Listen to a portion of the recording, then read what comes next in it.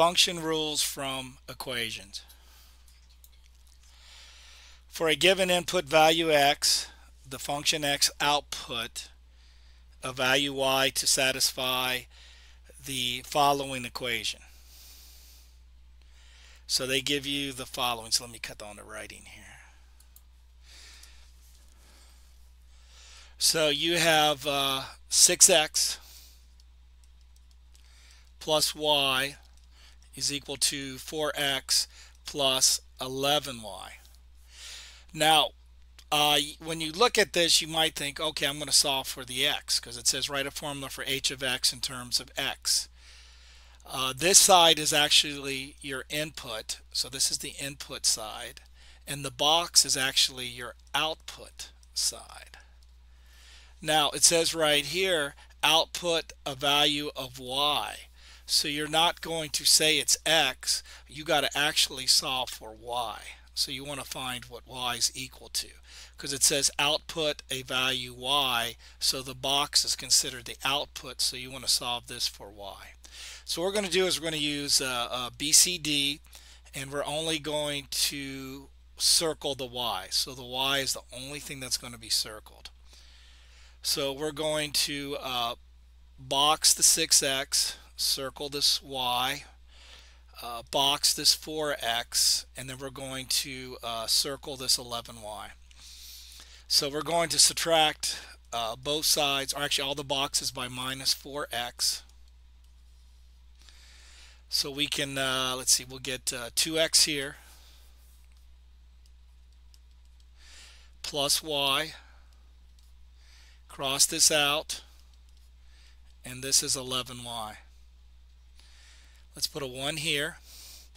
So now what we want to do is we want to box the numbers. Actually, box the numbers and letters that are not y. In this case is 2x. Circle the 1y and circle the 11y. Subtract off the 1y because we want that box by itself. Cross this out, so you get 2x is equal to 10y. Now remember, you're solving for y, not for x, because you want y equal to. So if we check this, we have one circle and one box.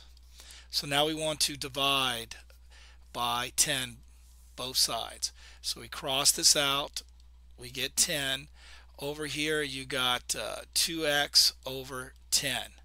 Now 2x over 10 can be reduced, so we could say 1x over 5. So 1x over 5. Let me write that better. So 2 over 10 would become 1/5. So we could say 1x over 5 is equal to y. So we'll come over here and we make our fraction. Now you could write the x by itself, or you could put the 1x in there. You know, it's up to you. Either way is going to work. And then your denominator is 5. So let's check that.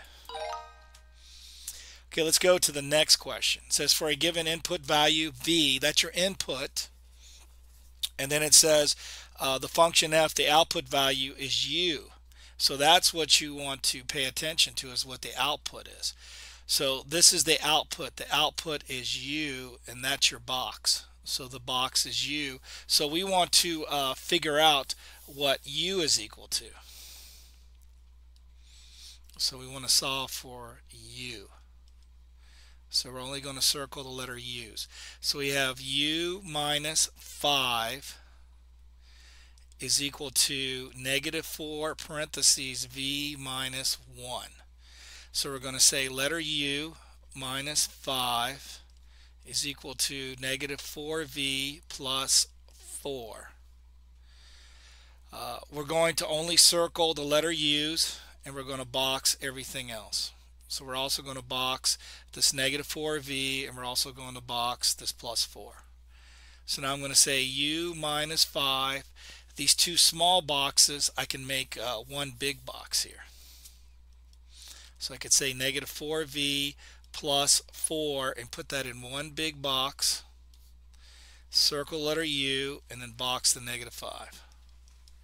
So what I want to do is add 5 to both sides. So what I get is, cross this out, I get letter U is equal to negative 4v plus 4 plus 5.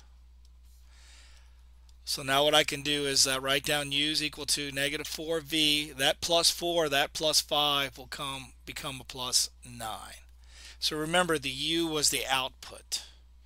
So inside the box, I'm going to type in the negative 4v. So just type in the negative 4v. Don't put down the U again. Only go negative 4 letter V plus 9. So this is plus 9. And notice also that f of v is now equal to a negative 4v plus 9. So the letters now match. The letters match each other.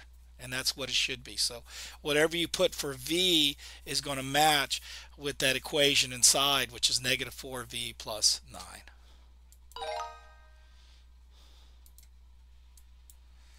Okay, next question. It says the input value is A and the output value is B. So this is letter B. So what we want to do is we want to figure out what B is equal to. So we're only going to circle the B's. So we're going to say negative 3A plus 6B is equal to A plus 4B. So this is not a B, so it becomes a box. There is a B here, so we circle. Right here's a box, and right here's a circle.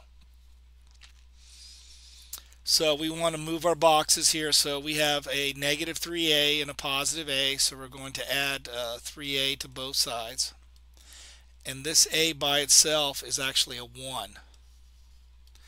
So we cross this out. We get 6 letter B is equal to 4A plus 4B. Circle your B's, box the 4A because there's no B there, circle the B. We're going to move the 4B out of here, make that a negative 4B, cross that out, so that's 4A. This is a 2-letter B. Now remember, you're solving for the B, not for the A. So again, if I check this, there's my circle, there's my box. So I want to divide each side by 2. Cross this out, so this is B. So 4 divided by 2 is 2, letter A. So that's the only thing that goes in the box is the 2A, not the B. So I'm going to type in 2A. Now, if you look at the problem there, it says f of A is now equal to 2A. So they both match. You want to plug in for an A in the equation. So you say f of A is now equal to 2A.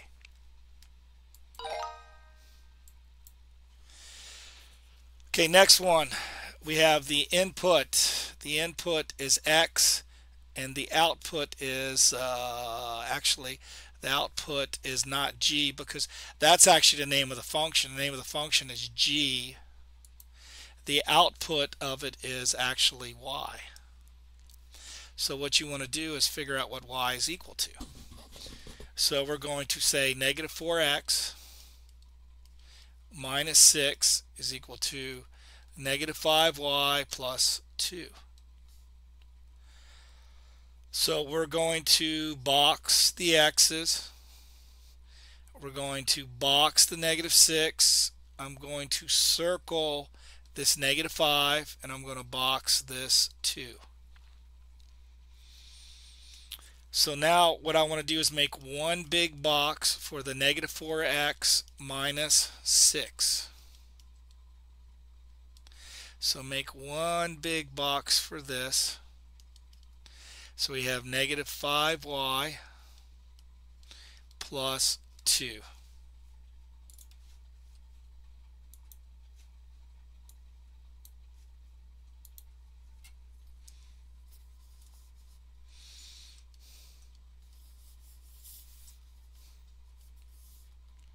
So negative 5y plus the 2.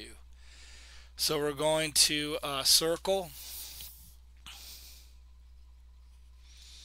and box. So I'm going to move the plus 2, make that a minus 2. Cross this out. This is a negative 5y. So I now have negative 4x minus 6 minus 2. What I can do is go negative 4x, the minus 6 minus 2 will make a minus 8 is equal to a negative 5y. So now what I need to do now is go ahead and put this all in a box, and there's my circle. So I have one box and one circle. Go ahead and divide by negative 5. So I can cross this out. So I have y. I have a negative 4x minus the 8 over the negative 5. Now, there's a bunch of negatives in here. So I think if I put this answer in, I think it's going to probably say it can be simplified more. So what we can do is we got two negative signs on top. So we can bring that negative sign outside the parentheses. So just take the negative sign because they both have a negative sign. Bring it outside so you have a positive 4x and you'd have a positive 8 left over.